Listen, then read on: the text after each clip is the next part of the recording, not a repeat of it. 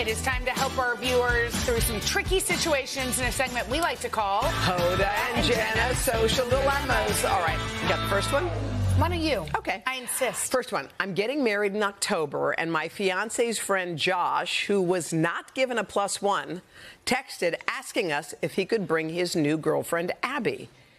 We said no. And he replied, okay, but she's coming anyway, and we'll just stay at the hotel. Oh, my God. That's passive-aggressive. Are we obligated to invite her now? No. I mean, okay, odd. It's odd. She's going to be there. Maybe they want during the day. I don't know. I'm not sure. I don't know anything. I've never heard anything like that.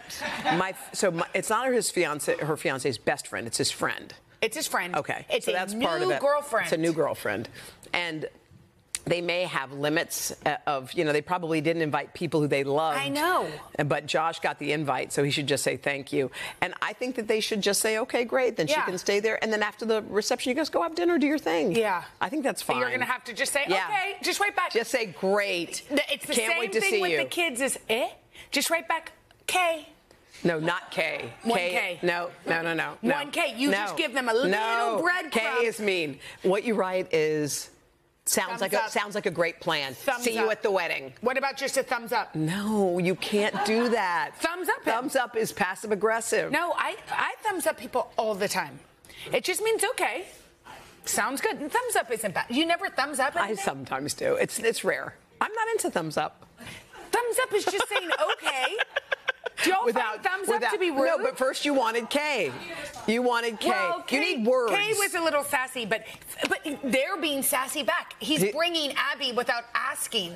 No, he's bringing her anyway just to sit in the hotel while the wedding's on. Well, maybe she wants to live and by the also, pool. if you're Abby, weren't you like, buddy, they don't want, they can't invite another person. It's a good test. Okay. Here's too one. much. Next.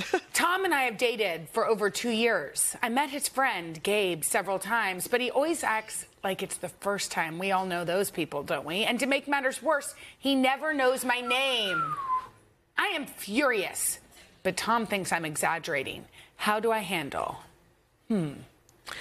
I think the next time you're together, you should have some fun with it.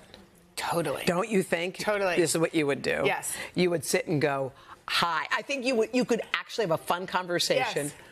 Guess my name, guess it, see if you can come up with, just have some fun with Yes.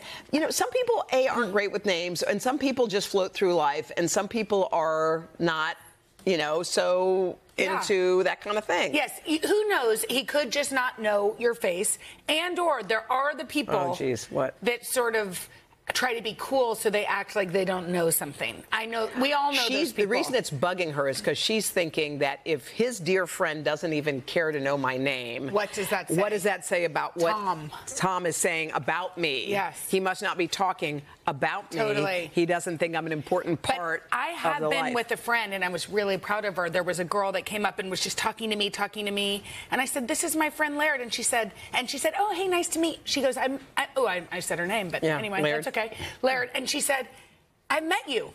Remember? I met you last week at whatever," and she said, "Oh, yeah." She's like, Jenna, I'd met her a million times. Yeah. I'm not going to play this game where we're pretending. So just say, hey, Tom. Say, Tom, I like that. Or whatever his name is. All right, let's get to the last one. My friend Nicole finally broke up with her boyfriend, Matt. I was so happy because I never liked him. Nicole and I celebrated over the weekend by bashing him. Well, they just got back together. Do I have to pretend to like him all over again? No. If they broke up once, and y'all bashed, they're going to break up again. You don't bash somebody and then not break up for the second or third time. I think you need to tell Nicole, hey, Nicole, remember how you bashed? Yeah. Let's keep that. I mean, maybe not. Maybe that's invading too much. That is. She's wasting her time with Matt or whatever his name is. Well, some people have broken up and gotten back together. You've gotten in a tangle with somebody and been like, I'm never going back. Yeah, but I wish I hadn't gotten back together with some of those people. I wish I had just broken up and stayed true to myself and then met the next. Right. There's no room. Remember what you said about moving? Yes. You have all the old toys. There's no room for anything else. Yes, you need new toys. Say goodbye. Bye, Matt.